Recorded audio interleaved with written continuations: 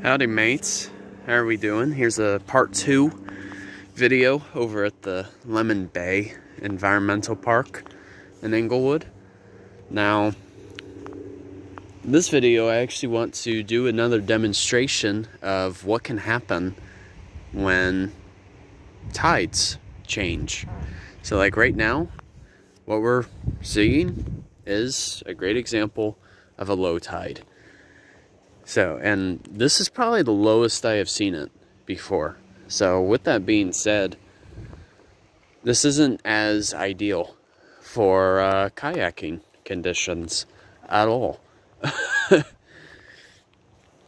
So with that being said, you know, for the time of the day that it is, it's reasonable that it would be low tide.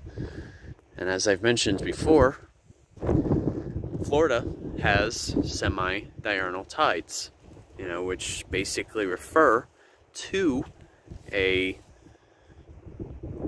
it's like a 24-hour and 50-minute cycle in which Florida, in this case, has 2 high tides and 2 low tides.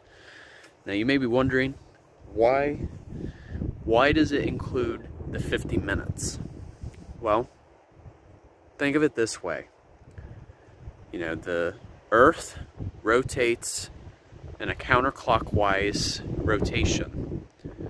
Or I can't even talk. A counterclockwise direction. Now, on its axis.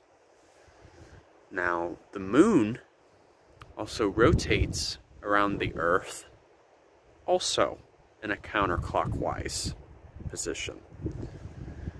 The thing is, the Earth rotates on its axis a little faster than how the moon rotates around the Earth.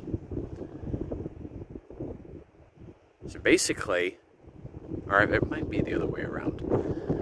Either way, it basically takes 50 minutes for our position on the Earth to catch up with the moon. So now that I say that, I think the moon's rotation around the Earth is faster. So that is why when any of you learn about, you know, tides, that's why that 50 minutes is always attached to it. But yeah, I'm just surprised how far out this is, because personally I've never seen it this far out.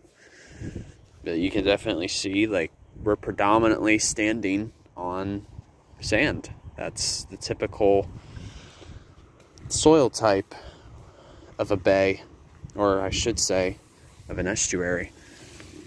So I figure while I'm actually out here, here's an opportunity to actually point out some our fellow marine homies. Now, though you can't really see the pattern of the shell that much, but based on the shape of this gastropod here, this is a banded tulip. Now, if you look real closely, like right there, you can see some of the bands in its shell. And they call it a banded tulip because when you actually look at a tulip flower, just before it blooms, it has a very similar shape to the shell here. Now, you may be wondering, like, are these gastropods dying? Well, I'm sure some of them do, because, you know, they may go for a while without being in the water. But the thing is, tides here can change so quickly that, you know, these could indeed still be alive. Yeah. I figure while I'm out here too, I stumbled upon something that really stood out to me. Here we go. You guys ready? This is going to be really cool. So, right here, you see this spiral.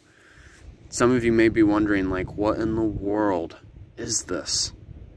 Well, this is basically an egg capsule for a well-known gastropod called lightning whelks, which I've pointed out before.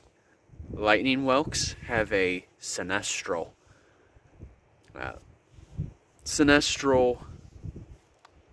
freaking hair won't get out of the way. They have a sinestral shell arrangement.